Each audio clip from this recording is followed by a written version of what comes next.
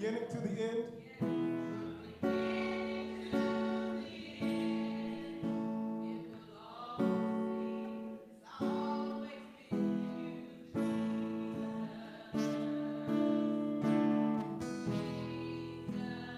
Nothing else matters. Nothing in this world will do.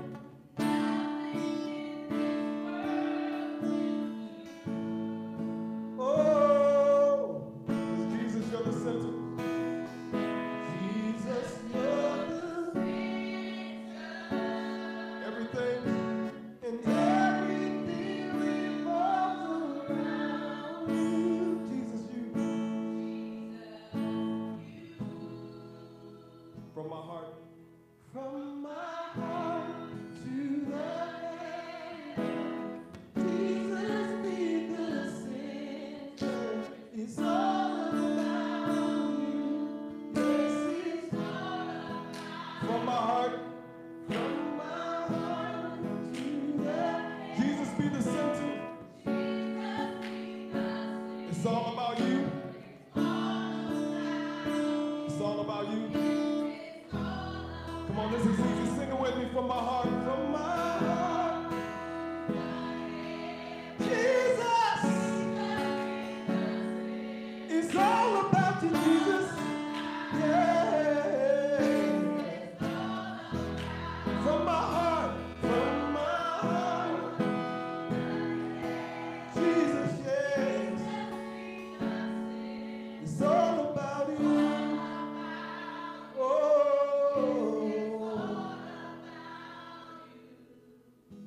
So Jesus be the center of your church.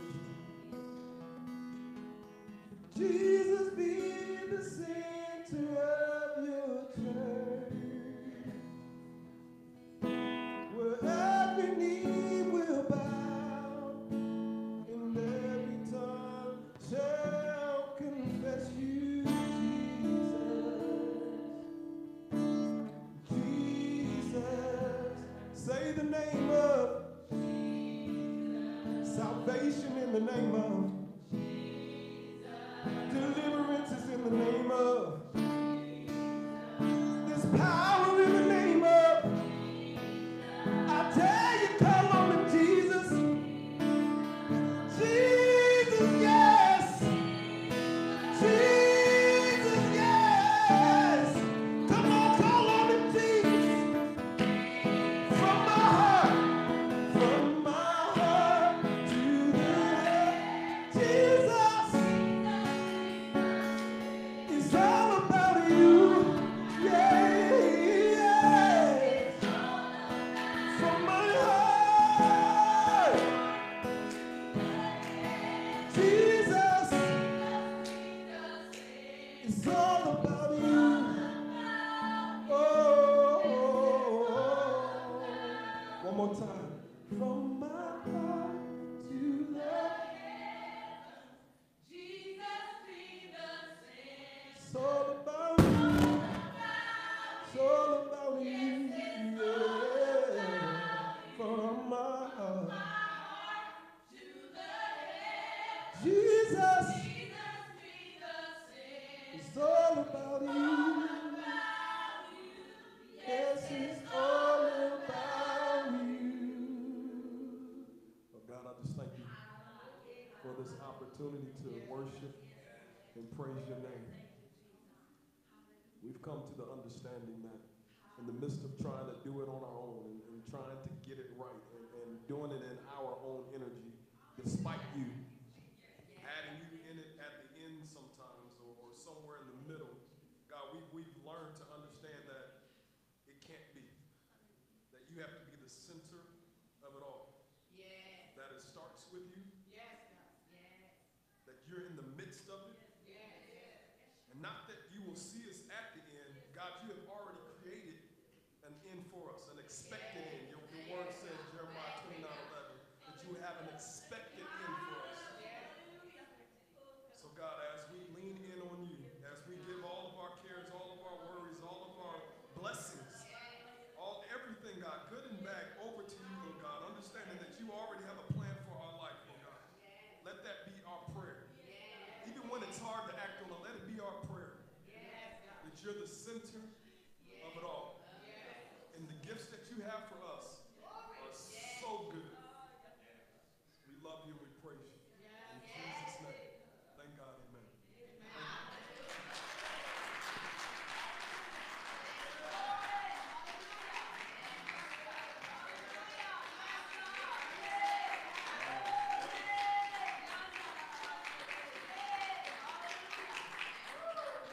Come on, give God some more praise in this house. Hallelujah. Truly, you are the center of our lives. Amen. He's already covered the prayer for us, so let's just grab our Bibles and repeat after me. This is my Bible. I am what it says I am. I can do what it says I can do. Today I will be taught the Word of God. I am Deliverance Temple, where we love by living our vision every day. We connect with our Creator continually. We confess our deliverance consistently. We commit to serve creatively. We communicate Christ's love compassionately. Pastor Andre, preach this word. Father God, be the center of my life. Amen. Come on, put your hands together one more time. Glory to the Lamb of God. We're going to start off this morning with 2 Corinthians 14:2-14a. Mother Mitchell, would you read that? Now thanks be unto God, which always causes us to triumph in Christ. Thanks be unto God, which always causes us to triumph. The song that was just sung lets us know, they call it the anthem, lets us know that he has won the victory. And because he's won the victory, you are victorious. And the Bible says that he always causes us to triumph. I don't think it minces words. It says he always causes us to triumph in Christ. And so tonight, the title of today's sermon is simply this: it's my winning season. Why don't you shout that with me? Say, it's my winning season. Say it again, it's my winning season. One more time, it's my winning season. Now, I've got to set it up the way I want to, because when it's a winning season, sometimes we think that means ease. And it is my winning season, but I've been in battles. It is my winning season, but I've gotten tired. It is my winning season, but I've taken some shots, some sucker punches. So when you declare it's my winning season, we're not declaring that everything will be easy, but we're saying in the end, we win. And so as I go through the message, every time you hear me say it's my winning season, I want you to repeat it and say the same thing. So let's practice it before we get rolling. It's my winning season. It's my winning season. All right, we're ready to preach the word of God. Let's go to 2 Corinthians 8 and 13, and Mother Mitchell, read it from there. In the 14th year of King Hezekiah's reign, Sennacherib, king of Assyria, attacked all the fortified cities of Judah and captured them. Just to paint the picture, Sennacherib was a king from Assyria, and he was running through all the countries and all the kingdoms, and he finally pointed himself toward Judah. And Jerusalem is the capital city of Judah, but he got all the surrounding cities, and he was headed for Judah. But it just so happened that at this time in Judah's life, there was a king that was a king of God. It was the king Hezekiah. Let's go to verse 14. So Hezekiah, king of Judah, sent this message to the king of Assyria at Lachish: I have done wrong. Withdraw from me, and I will pay whatever you demand of me. The king of Assyria exacted from Hezekiah, king of Judah, 300 talents of silver and 30 talents of gold. One of the things that this king would do, the king of Syria, called Sennacherib, he would make sure everybody paid tribute to him. He exacted a tax. He wanted their money. And so Hezekiah was like, I'm sorry, let me give up the funds because you're right at my doorstep. Let's look at verse 15.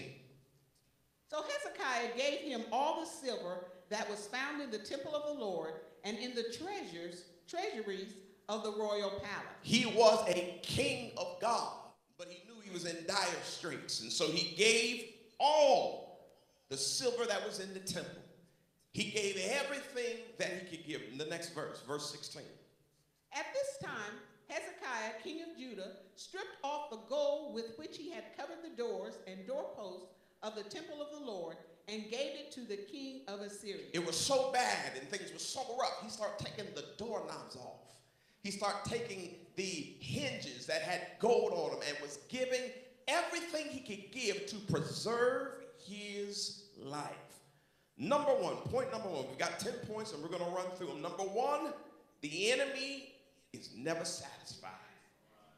Even though Hezekiah gave all that he could give, even though he said he was sorry, when you have an enemy, when you have a sadistic enemy, and the devil is a sadistic enemy, no matter what you give, it's not enough. Somebody says sin will take you longer than you want to stay, take you further than you want to go. No matter what you try to do to appease the enemy, it's never enough. And even though Hezekiah done that, Sennacherib would not return his army. He kept on coming. Let's go to the next verse, verse 17. The king of Assyria sent his supreme commander, his chief officer, and his field commander with a large army from Lachish to King Hezekiah at Jerusalem. They came up to Jerusalem and stopped at the aqueduct of the upper pool on the road of the washerman's field. To give us some background, you have to understand that, first of all, when Hezekiah knew what was going on, and he knew that this king was doing that, he started rebuilding Jerusalem. And what he did is he made a wall around Jerusalem, and then he made an outer wall around Jerusalem to keep them protected. And then they came up with a scheme that we're going to stop the outer water that that's coming into the city, and we're going to bring it all inside. We're going to keep everything inside, and we're going to dig our heels in and hope this storm passes over us. And there's nothing wrong with that. But sometimes in your life, the storm won't pass over you. You got to confront the storm. And so even though they did this, and then his next result was, okay, give him all the money. They did this, the king kept coming. And then not only did he come, he came and he broke through that outer wall, and he was right next to the wall of Jerusalem. He was so close that they could hear what he was saying. Let me give you a little background and put this up. It says 45,000 princes riding in golden and silver chariots led the way, followed by 80,000 knights in armor and 60,000 swordsmen. So here's Hezekiah and the people of Judah. This army has already broken in, and not only did they break in, there's 185,000 of them surrounding the city. What is we gonna do? But it's my winning season. So y'all already forgot. Every time I say it's my winning season, y'all got to say it's my winning season. So we're going to act like that didn't happen. We're going to do it again. There was 185,000 people surrounding them, but it's my winning season. You might be in $185,000 worth of debt, but it's still your winning season. You might be facing divorce, but it's my winning season. I'm not talking about when things just turn around. You went to the altar and the next day everything fixed. I'm talking about when you're facing the devil and you're staring the devil in his face and everything looks bad and everything looks rough. Down on the inside, you still got to declare, it's my winning season. All right, thank God for y'all working with me. Verse 19. The field commander said to them, tell Hezekiah, this is what the great king, the king of Assyria, says. Oh, what are you basing this confidence of yours? Why are you so confident? Let me give you an example.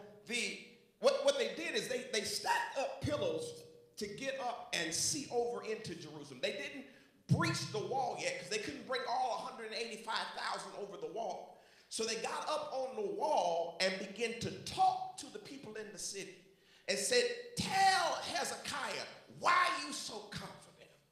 Sometimes the devil gets as close as he can to you to talk to you. Sometimes it's not until you lay your head to sleep after the day and the devil starts talking to your mind, telling you what you are not going to do and why do you have faith and you should quit. And I know you saying he's the sin of your life and that he's won the victory, but you're going to die in your sins. Cancer's going to take over. Your child's not going to get saved. You're not going to break the addiction. The devil has a way of getting right up next to you and talking to you and talking in your face. And I know you praise God and I know you've been to church, but when you're all by yourself, sometimes it gets a little rough because the devil gets real close to you. Sometimes the devil gets close to the people that's close to you. And just like Job, sometimes your spouse will say, curse God and die. You don't know how the devil's going to come, but when you've got something down on the inside, and like Brother Chip said, when you haven't expected in, the devil's coming to challenge your faith. But it's my winning season. I feel something in this Holy Ghost church this morning. Verse 20, would you read it? You say you have the counsel and the might for war, but you speak only empty words. On whom are you depending that you rebel against me? King told me to tell you your words is empty. Why do you think you can rebel against me? But remember, Hezekiah gave everything he could give, but the enemy's still coming. Tell him his words is empty. I know you said you're above only and not beneath, but those are empty words. I know you confess the word of God, but you ain't got nothing because every now and then you still look at pornography and you still have a margarita on the side. So you ain't nobody and God's not going to deliver you and God's not going to make a way for you. I don't know if I'm talking to anybody that's had to battle in the mind. The biggest war you'll ever face is between these two ears when the devil tries to talk to your mind. Verse 22, read that. But if you say to me, we are depending on the Lord our God, isn't he the one whose high places and altars Hezekiah removed, saying to Judah and Jerusalem, you must worship before this altar in Jerusalem. This is something interesting that's brought up. If you look at the kings of Israel and the kings of Judah, every single one of the kings of Israel were evil. There was about 8 of the kings of Judah that were good. Hezekiah was the best of them because he was the only king to pull down the high places. What that means is that Israel had got to a place where they were serving other gods, and they had created altars for other gods. And when the good kings would come, they would change and say, we need to worship God, but they wouldn't pull down the high places. But Hezekiah pulled down all the altars and said, we're going to worship God alone. And so what this person is saying, he's saying, you should have start serving them other gods because all you got is one God. Them other countries we came against, they had 15 and 20 gods. But Hezekiah then made you only believe in one God, so you should really know we're going to tear you up. Yeah. Next verse, verse 25. But if you say to me, we are depending on the Lord our God, isn't he the one whose high places? We want to go to 20. We want to go to 25, the next verse. Furthermore, have I come to attack and destroy this place without word from the Lord? The Lord himself told me to march against this country and destroy it. Here's a crazy thing. If the devil can't intimidate you right off the bat, the next thing he'll tell you is the attack that you're under is from the Lord. Have you ever had the devil tell you, you know you did? See, here's the problem. The Bible calls him the accuser of the brethren. So he knows what we've done. When we're in the church, we do everything right in the building, most of the time. But when we get away from the building, that's when we struggle with our flesh. And we don't always win the struggle with our flesh. And so if you cussed when you shouldn't have cussed, if you've done something that you shouldn't have done, but you're still trying to believe the Lord, whenever you come under attack, the first thing the devil says is, God getting you. He getting you because you know you're no good. But here's the thing, you've never been any good. It's not about your goodness, it's about the righteousness of God. But everything that comes against you, if you're really good and saved, the devil will tell you it's your fault. You didn't read enough scriptures. You didn't pray enough. You didn't give enough. You sang the wrong song. You should have said hallelujah, but you said thank you, Jesus. Everything you do, the devil will tell you it's your fault you're not blessed. It's your fault your marriage is struggling. It's your fault. Everything is your fault. And he says it's the Lord's doing. Number 2, the enemy tries to convince you this is what God wants. One of the hardest things to get Christians to understand is sometimes it's just demonic attack. It's not that God is mad at you. It's not that God doesn't love you, but he's allowing the attack to build character in you. So sometimes you got to go through the attack, but I got to let you know we believe in the grace of Jesus Christ, the cross of Jesus Christ. There's nothing that the grace of Jesus Christ cannot fix. Sometimes you do have to tell him you're sorry. Sometimes you do have to repent and change your ways. But stop believing that God has given up on you. He's turned his back on you. He's got a lightning bolt to hit you. That is the work of the devil. The mess that's going on in your life is the work of the devil. This is not God. This is the devil. Now, let me pause and say sometimes we blame everything on the devil that we shouldn't be blaming on the devil. I don't have time to talk about that, but I'm talking about when you're under demonic attack, but it's a demonic attack that the devil tells you is what God wants. I don't know if anybody been there, but I've been there. I've been there when I've been praising God, and no matter what I did, it was never good enough. And sometimes God's not talking because the teacher don't talk during the test. So when God's not talking, you just left with your mind, your scriptures, and the devil trying to convince you it's your fault. Everything that goes wrong is your fault. You didn't do good enough. And you can always find something wrong with yourself. If you really, truly saved, you know you're not perfect. You know you're not all the way right. You know you wake up sometimes on the wrong side of the bed. You know you cuss like a sailor when ain't nobody watching. You know you watch stuff you ain't got no business watching. You're trying to do better. You love the Lord, but all that stuff comes back up the moment you're under attack. Remember when you did this? The devil will bring up stuff from 25 years ago. You'll find yourself repenting from stuff from 25 years ago. It's already buried under the blood, but he's the accuser of the brethren. The Bible says he accuses day and night. No matter what it is, he tries to convince you God is not pleased with you. God's not going to bring you out.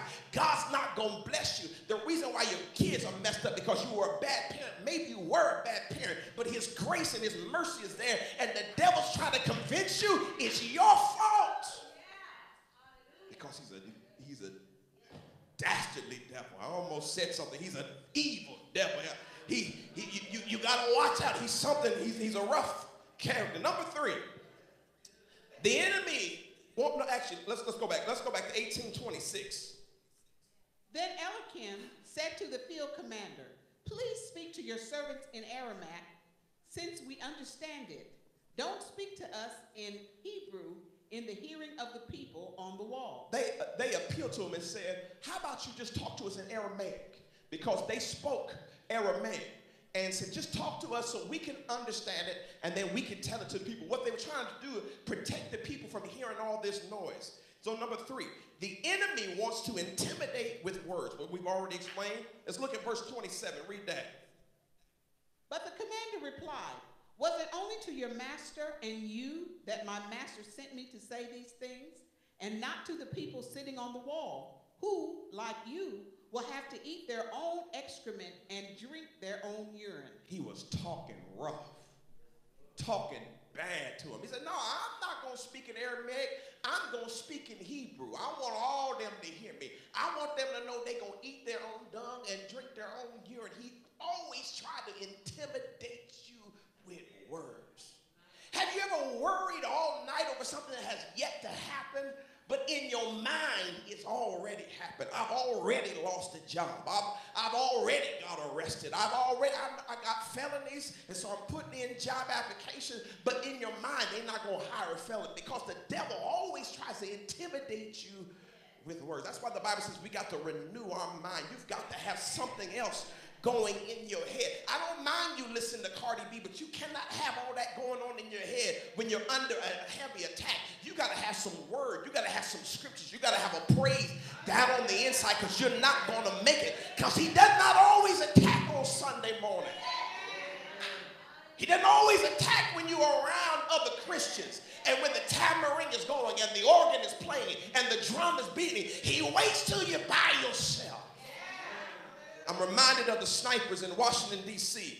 years ago. And what they did, they waited till people were isolated and they began to pick them off. And the devil is like a mad sniper. And he waits till you get isolated. He waits till you get depressed. He waits, and Christians do get depressed. Don't let somebody preach to you that you can just pray through depression. Sometimes Christians get depressed, and the devil's trying to snipe you and pick you off and talk bad to you. But it's my winning season. 1828, read that. Then the commander stood and called out in Hebrew, hear the word of the great king, the king of Assyria. He called out in Hebrew. He wouldn't even try to help. Number 4. To stir up fear in everyone around you. You might have faith, but he'll start fear in everybody around you. If you tell your kids, we believe in God for this. You tell your spouse, we believe in God for this. He'll make everybody scared. He'll make everybody nervous. He'll make folks in church nervous. I remember when I was talking about how I believe that God was going to make me a father. And even though we had this church, I believe that God was going to make me a father. Somebody pulled me aside and said, you might need to think about adopting. I know I might need to think about adopting, but I'm talking about I believe God's going to open the room. But when I listen to even church people, they try to talk me out of my faith because if the enemy can't get to you, he stirs up fear in everybody around you. You go to somebody and say, I got a business idea, and they tell you all the reasons why you can't do it. Because he stirs up fear, and sometimes you got to do this by yourself. 1829, read that. This is what the king said. Do not let Hezekiah deceive you. He cannot deliver you from my hand. Verse 30. Do not let Hezekiah persuade you to trust in the Lord when he says, the Lord will surely deliver us. This city will not be given into the hand of the king of Assyria. When you walk out of the door, don't let anger convince you. Don't let that bald-headed, bearded, sweating man convince you God is not going to bring you out. I know he was hooping and hollering, but he's not going to do it for you. He might do it for the person in the seat next to you because he's a better Christian than you, but he's not going to do it for you. And so he takes the word of your leader and twists it on his head, and you are happy in church, but when you leave,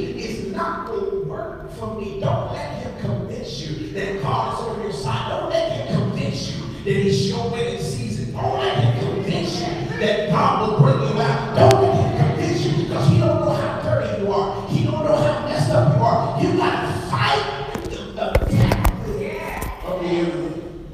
Verse 31 and 32, we put these two together. Read it. Do not listen to Hezekiah. This is what the king of Assyria said. Make peace, choose life, and not death. Do not listen to Hezekiah, for he is misleading you when he says, the Lord will deliver us. Pastor is misleading you. Bishop James is misleading you. And then after you get done fighting that, you go on Facebook and find somebody talking about how all the pastors are lying to me. And now you don't know what to believe. I gave it the offering and I didn't get any better. I tried and nothing happened. I went to the altar and I'm still sick. Don't believe that. I'm here to let you know you got to press through everything that comes you know. You cannot come to church to please me. You cannot come to church to please the church mother. You got to do this for yourself. Come hell or high water. I believe God. It doesn't look like it's going to happen. It doesn't feel like it's going to happen. But I still believe God. I still got a testimony. I still got a praise. I know it looks bad, but I believe God. It's my winning season.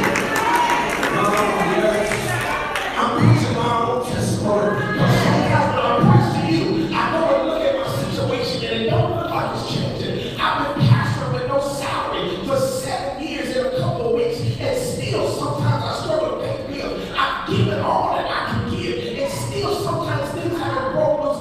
Yes, I'm not broke. Yes, I'm not poor, but I'm not to the level that I'm giving. I don't see the harvest that I'm giving for, but I won't stop.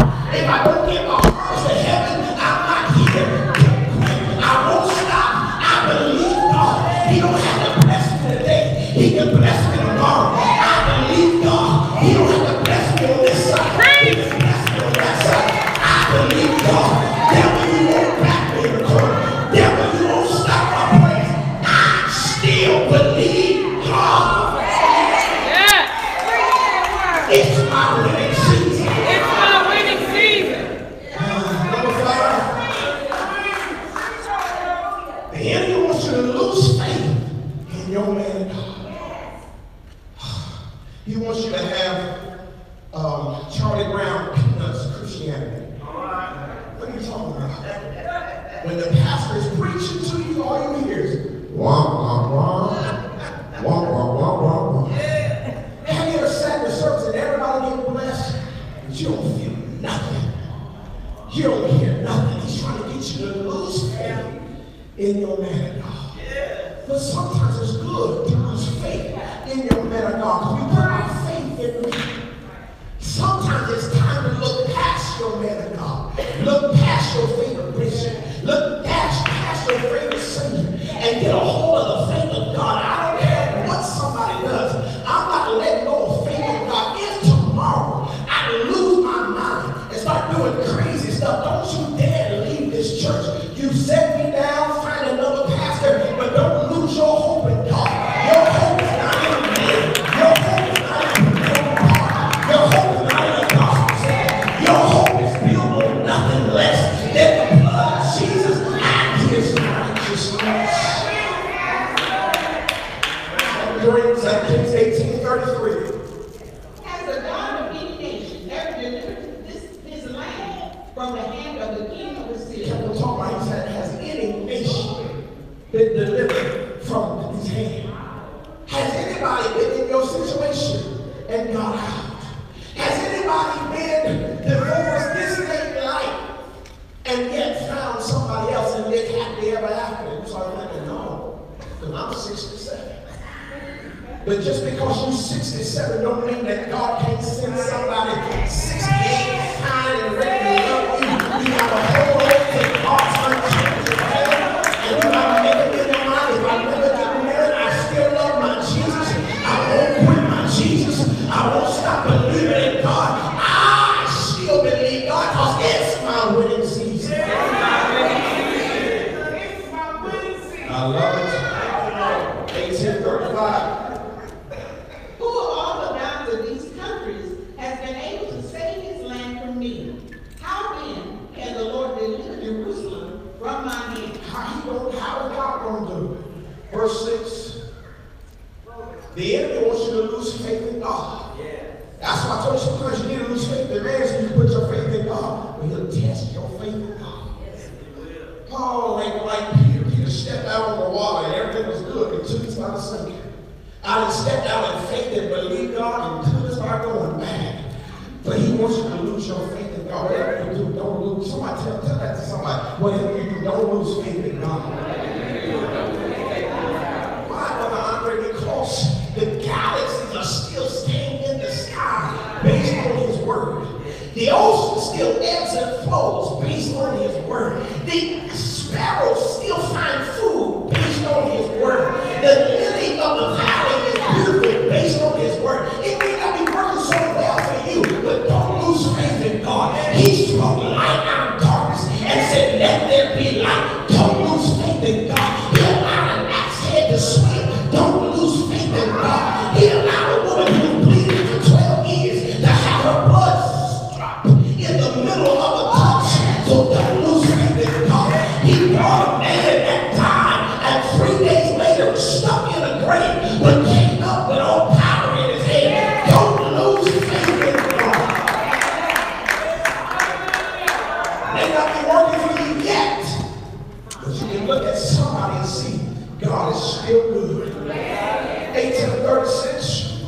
But the people remained silent and said nothing in reply because the king had commanded, do not answer him. I love this. When you don't have a praise left, you don't have a scripture left, and you can't make heads sense out of anything, just keep your mouth shut. Sometimes the most faithful thing you can do is shut up and stay silent.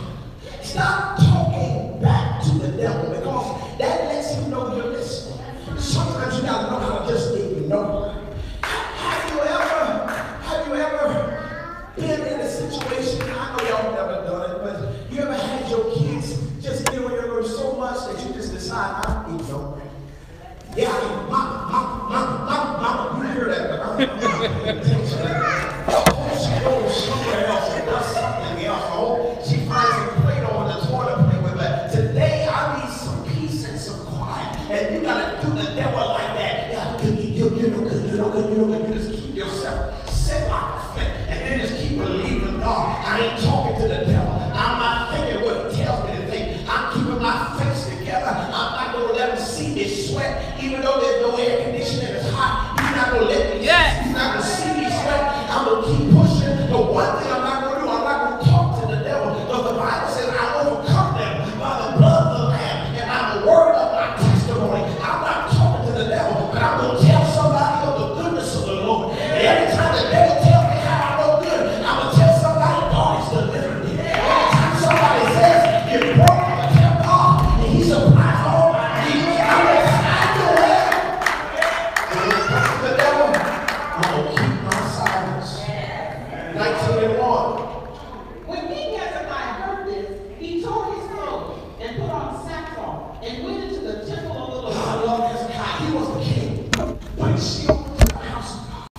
When I say Sometimes when new Christians, when they get attacked, they run from the house of God. But he was the man of God, and he tore his clothes and went straight to the house of God. You ain't got to wait till we unlock the doors to come to the house of God. Get in the parking lot and lift up your hands and say, I made it. You got to find a way to get to the house of God. I was glad when they said unto me, let us go into the house of the Lord. You can't beat me coming to the house of the Lord, because this might be the day I get delivered in Deliverance Temple. I might get delivered on the parking lot. I might get delivered walking by the door, but I'm going to the house of the Lord.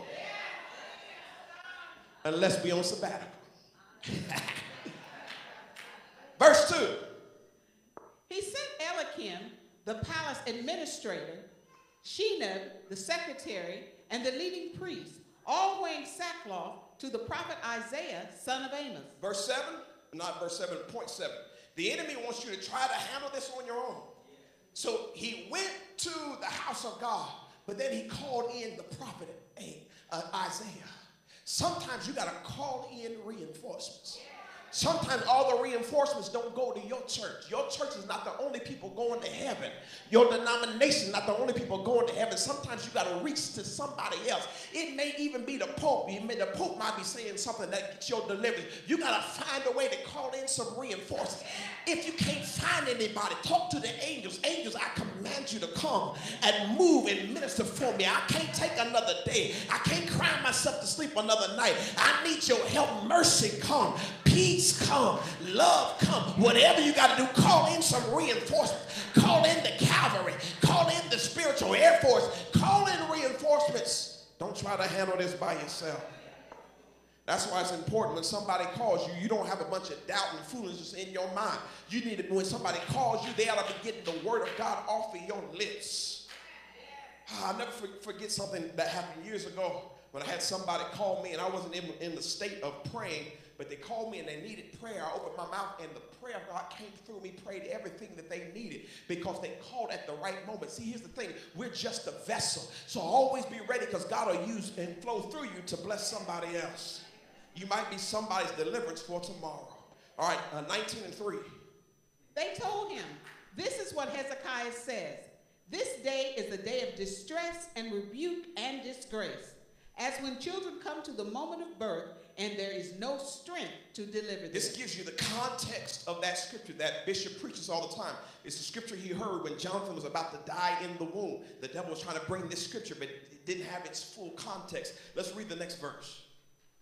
It may be that the Lord your God will hear all the words of the field commander, whom his master, the king of Assyria, has sent to ridicule the living God, and that he will rebuke him for the words the Lord your God has heard.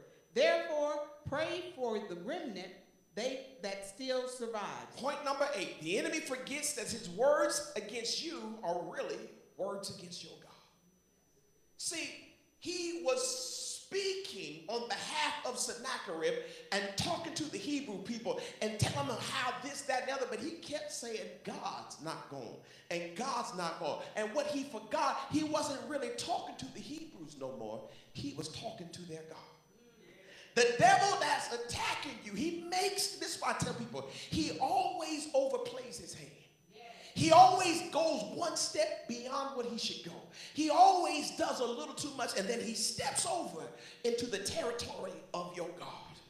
He's trying to attack Chip, but he steps over and gets into Chip's God. He's trying to destroy Joyce, but he makes a mistake and steps over into Joyce's God. He always forgets while he's trying to attack you. He always forgets there's somebody that's got your back. Next verse, verse 6. Isaiah said to them, tell your master, this is what the Lord says. Do not be afraid of what you have heard. Those words with which the underlings of the king of Assyria have blasphemed me. He said, don't forget. Now, number 9, the enemy forgets the power of your words in prayer to God. We're going to turn to see something that not only did Hezekiah come to the house of God and get a word from the man of God, Isaiah, and call in reinforcements, he went and talked straight to God himself. Let's read these prayers, this part of this prayer, 2 Kings 19:15. And Hezekiah prayed to the Lord, Lord, the God of Israel, enthroned between the cherubim. Hold on, stop right there. Don't be ashamed to talk about where God is. I know we can come and we can talk to God regular. He hears your English, but every now and then talk about God, the majestic God. I'm not saying you pray like that to impress people. I'm talking about by yourself. Call him every name in the book you can find. The majestic God, the special God, the loving God, oh kind Father, oh gracious God. Pull up everything you know because God loves to be praised. The Bible says he inhabits the praises of his people. And when you start praying before you ask for anything, start thanking him for what he already is and what he's already done. God, I got something to ask you, but I thank you that I got breath in my body. I thank you that I got the activity of my limbs. I thank you that I'm in my right mind. I thank you for what you've done in my life. God, I got something going on my job, but before I talk about my job, God, I thank you that I have a job. I thank you learn how to praise God. And so Hezekiah began to go for broke and begin to pray to God. Read some more. Lord, the God of Israel, enthroned between the cherubim, you alone are the God over all the kingdoms of the earth. You have made heaven and earth. Woo, let's go to the next one. Give ear, Lord, and hear. Open your eyes, Lord, and see. Sometimes we get mad at God because we know he hears and he already sees. But it doesn't hurt to tell him, look at my situation, God. God, I know you know what's going on, but hear my cry, oh God. Don't be afraid to talk to him like that. Read some more. Listen to the words Sennacherib has sent to ridicule the living God. The devil is on my case, but really he's coming after you. He's telling me I'm not going to make it, but really he's coming after the call you have on my life. It's really not about me, God. It's about you, God. And so he's really bothering you. So God, do something not for me, but for your name's sake. Next verse, 17. It is true, Lord, that the Assyrian kings have laid waste these nations and their land. Sometimes what the devil says is true. He has done this. Yeah, nobody has bounced back after the fall that I've had. Yeah, it is true, but it don't have to be true for me because it's my winning season. It's my winning season. Next verse. Now, Lord our God, deliver us from his hand, so that all the kingdoms of the earth may know that you alone, Lord, are God. I understand what this is about, God. Don't deliver me so I can have a Bentley and I can have a mansion and I can tell people that I'm so good and my tithes brought this. No, I understand what this is about. Deliver me so that the people will know that you are God, because nobody could have got me out of this but God. I want you to do it so your name is praised. I want you to do it so people look at me and shake their head and say, this is the Lord's doing and it's marvelous. God, you get the glory. God, you get the praise. I'll take whatever blessing you give me, but it's about you getting the glory. Sometimes you go through what you go through because people are watching you. And they need to know there is a God. They've seen you get beyond the Christian cliches. How you doing? I'm blessed and highly favored. That works for the first 6 months. But when you've been in it 6 years, I'm struggling.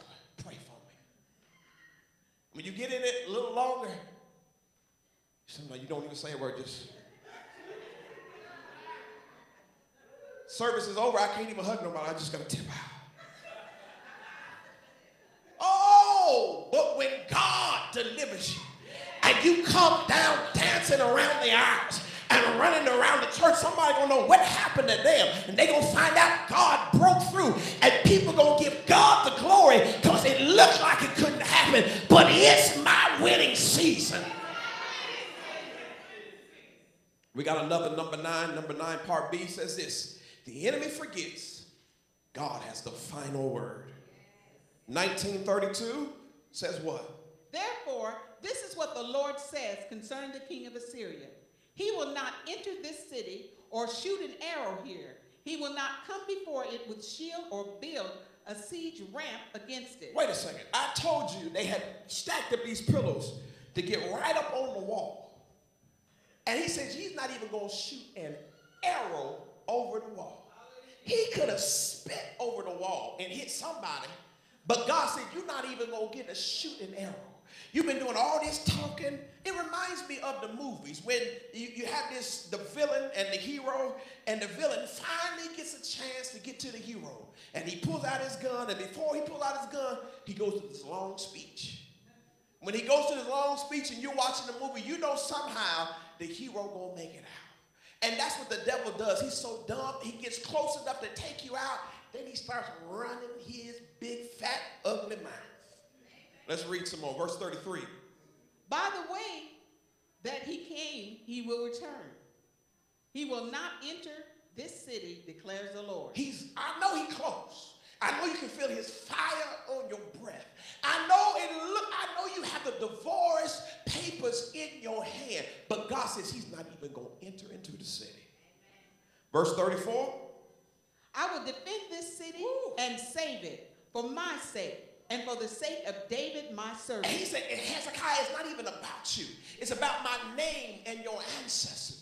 I like how Brother Chip brought up the founder of this church. The founder of this church was Bishop Jimmy Clark, who passed away just a year or so ago. And we talked about it. We talked about it in Bible study, how the vision he had of this church, that men would be coming off the street, lifting their hands up because they've been delivered. When people hear your testimony. It's going to bring them into the house of God. They're going to stick their hands up and be delivered. And it's not going to have anything to do with you, but God's going to honor the word he showed Bishop Clark years ago, because he said, I got to honor your ancestors. There's prayers that's been like, you cannot lose. You cannot fail. There's been too many prayers down through the years coming to this point, and it is your winning season. Verse 35. That night the angel of the Lord went out and put to death 185,000 in the Assyrian camp.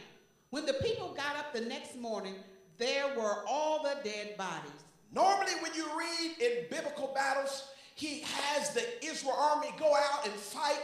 Something happens, but in the nighttime, the angel of the Lord, see, because he had got on God's good nerves.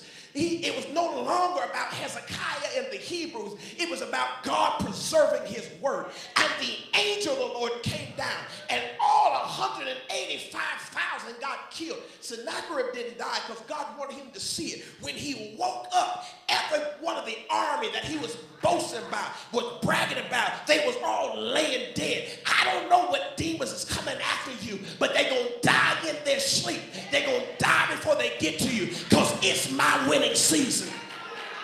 All the power of God, the Spirit of the living God is going to fall fresh in your life and turn things around, because it's my winning season. Last one, and this is where we're closing from. Number 10, the enemy forgets the power of Passover and the relevance of communion. This is where we're pausing and stop right here. During this season that Hezekiah and them were under attack, it was Passover season. And they weren't able to celebrate like they could have celebrated because they were under heavy attack. But they were celebrating Passover.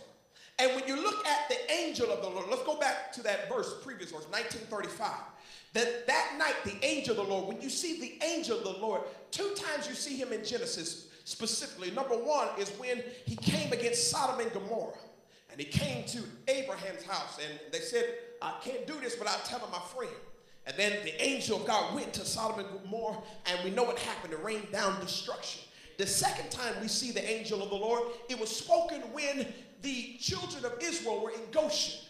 And the very last plague, the 9th plague had come, but the last plague was the killing of all the firstborn.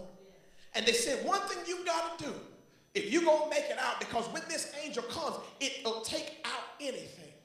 But just take some blood and put it over the doorpost. And he said, when I see the blood, I'll pass over you.